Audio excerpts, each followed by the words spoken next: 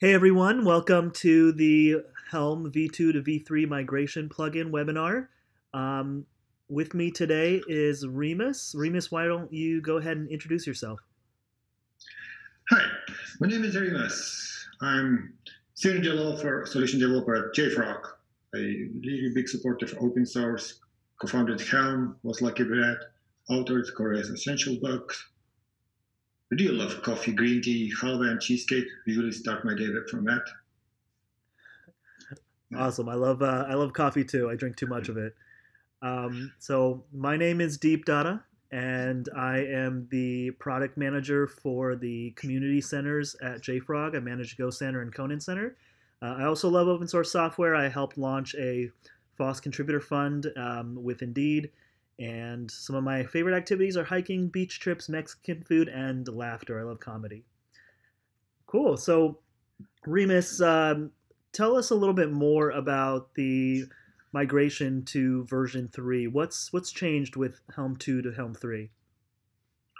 Okay, first, Helm v.3 is GA, and it's no tiller. It's really big thing. Nice. Of course, I'm not running tiller myself in the cluster, so it's for me, it's not as big as it is. But so it's no tiller. So Helm CLI talks directly to Kubernetes API, and wherever you set your RBAC rules for your user, that will be applied. So secure and good. I'm really happy with that. So with Helm v3, we got lots of changes and some breaking changes, but most important ones are listed here. So release information is stored in the namespace. It means there is no tiller releases anymore.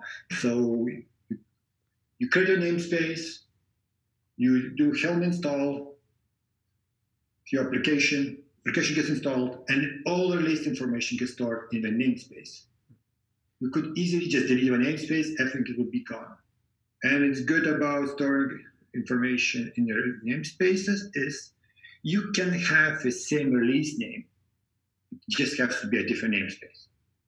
So there is no help init command anymore because you don't have to initialize any, because that's mostly was done to install the tiller and create the Helm home folder. But I think now it works automatically and do something with the Helm command.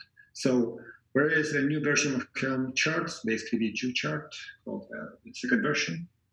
And the good thing is as well, Helm v2 charts will continue to work with Helm 3 at no changes at all.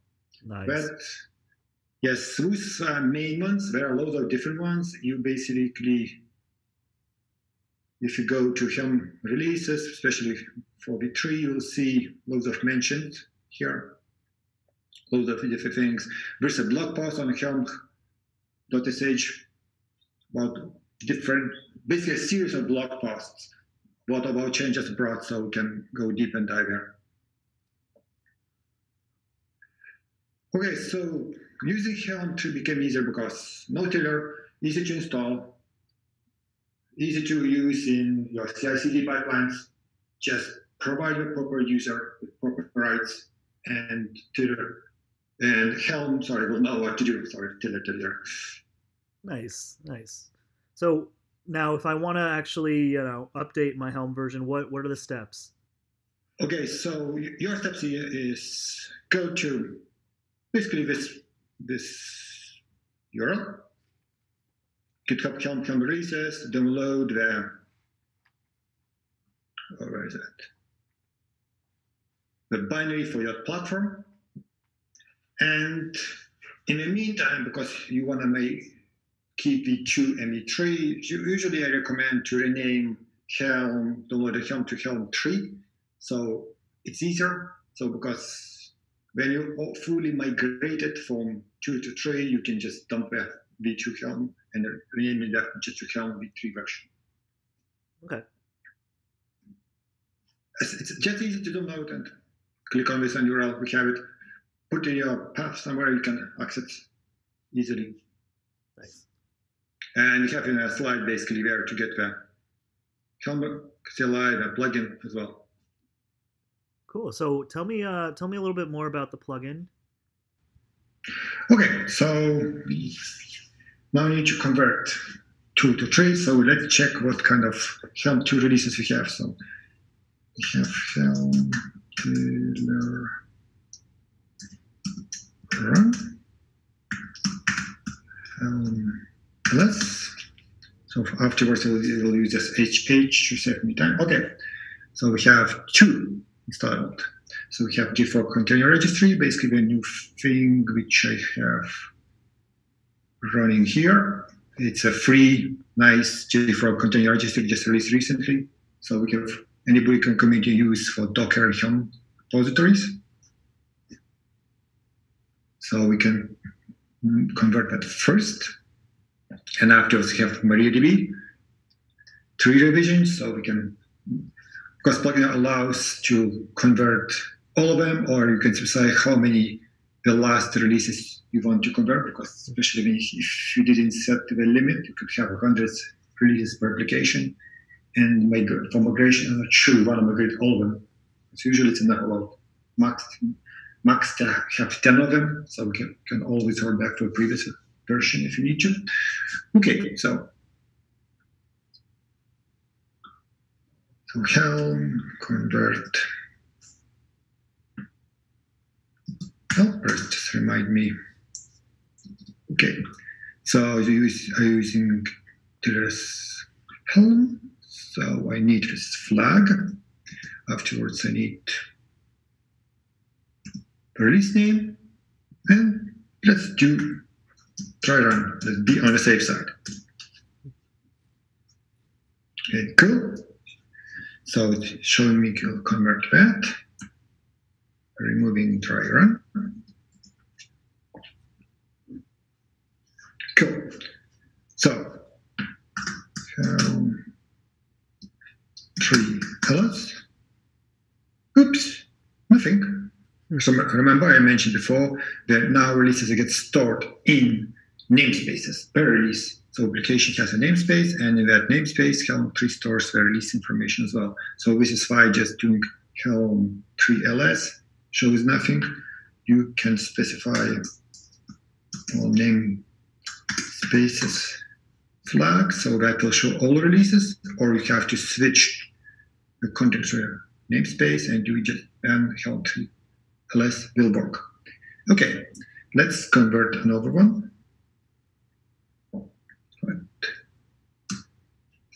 So we have MariaDB. Right, now we have 3 revisions, and plugin allows to specify how many revisions you want to move. So we have MariaDB, and maybe just want release version max. Maybe just want the last 2 only. Okay. Try run first. Okay, so it shows v.2, v.3. So it skips the first one. Awesome. So we remove it, try run. Okay. Let's check it out. Cool. Now we have both migrated and 3 and v.2 shows exactly the same, because we did not clean up anything yet. Oh, cool. So let's do one more thing. Let's switch to maybe namespace. Okay, get pods, just about to check. Cool, see, we migrated. Nothing was started, was already running for 50 minutes, and we migrated release information. We didn't migrate that deployment itself because plugin doesn't touch that because it doesn't have to. We're just moving to a different place for release information. And if we go back to our application, it should be safely working. Nice. Amazing. Cool. So that's basically nice and safe upgrade. Now we happy. We migrated everything we need. So let's do the cleanup part, which is scary, but so cleanup can do as well a couple of things. So if you do cleanup, let's do that. Cleanup, try run. So what it shows, it will do everything. So we'll run cleanup. Oh, sorry, because I am running. Where is that? Tiller's. Because I am in Tiller's one, you need to provide this flag. So see what it does. It will do the releases. It will clean up my home folder with Helm. So basically, all Helm v.2 presence will be gone from my workstation and from the Kubernetes cluster as well. Or you can specify the different flag, release cleanup, Tiller in cluster cleanup if you need to, or configuration cleanup. But be brave enough. So let's do the full cleanup, because the most scary part is the cleanup of Helm v.2 releases in the cluster, because whereas it's just local information, it can be like repositories, plugins, it can be very easily restored. Cool, so we do cleanup. Yes, we are brave.